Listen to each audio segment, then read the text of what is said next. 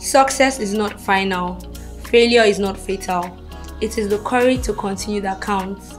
These are the words of Winston Churchill, the British statesman, soldier, and writer who served as Prime Minister during the Second World War.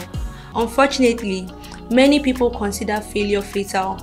It is a death sentence to their dreams and aspirations. They harbor such feelings of shame and despondency over a failed attempt that they never try again. They believe they are worthless and incapable of doing anything good. But is failure that terrible? Is it the end of the road as some people believe? I don't think so. Failure is success in progress, or as Mickey Rooney puts it, you always pass failure on your way to success. This means that failure is one of the many stops we must make on the road to success. We can't avoid it no matter how hard we try. It is a necessary ingredient for our life's journey. Failure is a teacher. Each time we fail, we gain a learning opportunity. A child learning to walk would fall multiple times before gaining stability on the ground. Imagine if toddlers decided never to stand again after their first fall. Failure exposes our weaknesses and strengths. Mistakes helps us grow, and insights from failed experiences makes us wiser. Failure opens our eyes to new paths and opportunities. It pushes us out of our comfort zones and inspires us to take new chances or go down a different and even a better path. We must change our perspective about failure to benefit from it.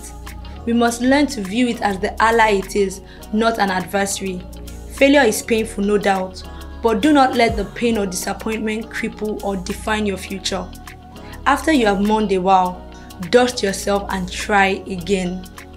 Proverbs 24:16 says, "For a righteous man falls 7 times and rises again." And on that note, I would like to welcome you to Practical Reflections, a web series powered by L.A.M Ministries. My name is L.A.M, your host on today's episode, and as always, I bring you special greetings from the senior pastor and founder of the L.A.M Ministries, Pastor Grace Obi Johnson.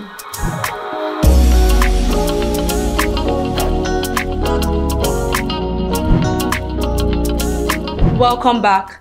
The October to December L.A.M Daily Devotional is available. It is a great resource to help you with your daily Bible reading. You can get your copy on Amazon, Okada Books, and BAM Books. If you love the content on this channel, please click on the subscribe and notifications buttons below. You're welcome to join our community of people who love the scriptures and is striving to achieve greatness in today's world through God's Word. In this segment, we're reviewing our Bible readings from the 14th of October to the 20th of October. In the Old Testament, we read Jeremiah chapter 23 through to Jeremiah chapter 36. In these chapters, we discover that Jeremiah had been declaring God's word and warnings to Judah and Jerusalem for 23 years without a positive outcome. The people had persisted in their evil and remained unrepentant. The Lord finally sentenced them to 70 years of slavery in Babylon because of their wicked ways. He decreed that they would live as outcasts in a foreign land and be subject to taskmasters as they once were in Egypt. But God had not given up on Israel. He continued to watch over them while they were in captivity. He promised that after they had served their term, He would bring them back to their land, and this time they would be healed of all their backsliding. Jeremiah 29:11-14 says, "For I know the plans I have for you, declares the Lord, plans to prosper you and not to harm you, plans to give you hope and a future. Then you will call on me and come and pray to me, and I will listen to you. You will seek me and find me when you seek me with all your heart. I will be found by you, declares the Lord, and will bring you back from captivity. I will gather you from all the nations and places where I have banished you, declares the Lord, and will bring you back to the place from which I carried you into exile."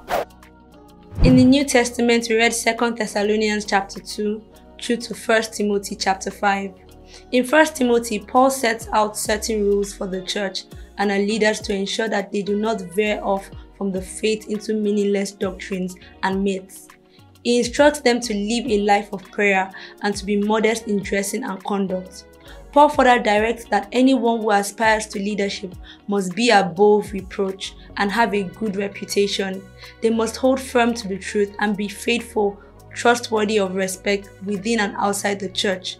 To Timothy, he says, "Don't let anyone look down on you because you are young, but set an example for the believers in speech, in conduct, in love, in faith, and in purity. Until I come, devote yourself to the public reading of scripture, to preaching and to teaching. Do not neglect your gift which was given to you through prophecy, when the body of the elders laid their hands on you." Is your life worth emulating by those around you?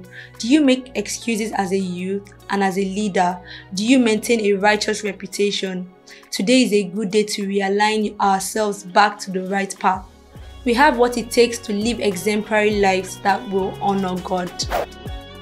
That's it for this edition. I trust you have enjoyed our discussion today. Please remember to keep reading your Bible on a daily basis. Also, we would love to hear from you. Please put in the comment section any of the Bible readings or devotional texts that have blessed you, or your experiences with putting God's word into practice. Till next week, keep creating love and passion for God's word.